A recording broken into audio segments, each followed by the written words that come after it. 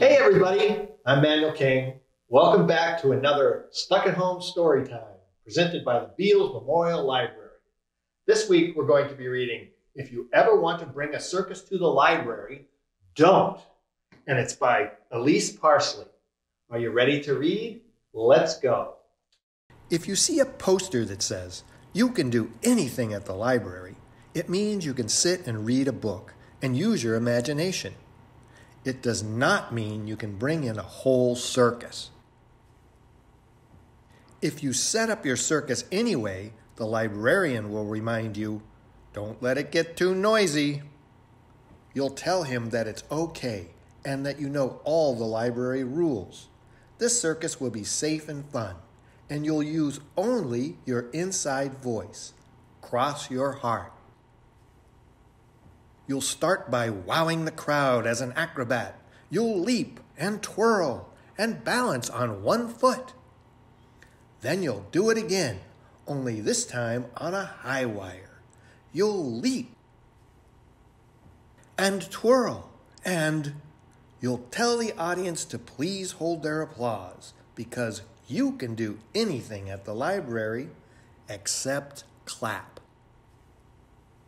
Next up, your clown act.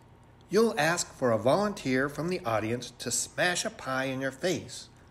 You'll give your silliest look and she'll wind up. That's when you'll surprise her with your spare. You'll have to remind the audience not to cheer. This is a library after all, and you can do anything at the library except clap and cheer. At the intermission, you'll hand out concessions. Peanuts, popcorn, egg and cheese sandwiches.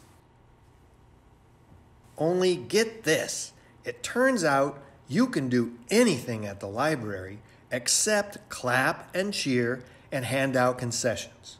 All right, you didn't want to do this, but you'll have no choice. You have got to dazzle this crowd, and you'll do it as the amazing human cannonball. You'll clip on your helmet and warn everyone to stay back. Then you'll count down from 10, 9, 8, 7, 6, 5, 4, 3, 2, 1. Just so you know, if your cannon is a dud, you'll hear a kid say, "Boo." You'll start to shush him because you can do anything at the library except boo, boo, boo, boo, boo, boo, boo.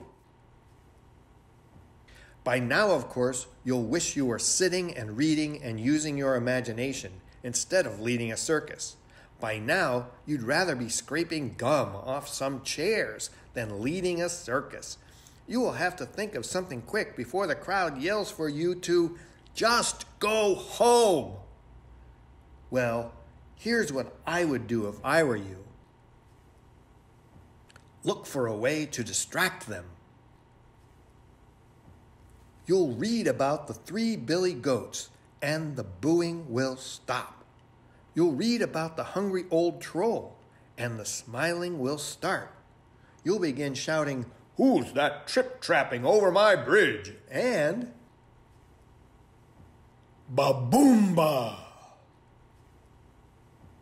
Ah! Bam! Yeah! Shh!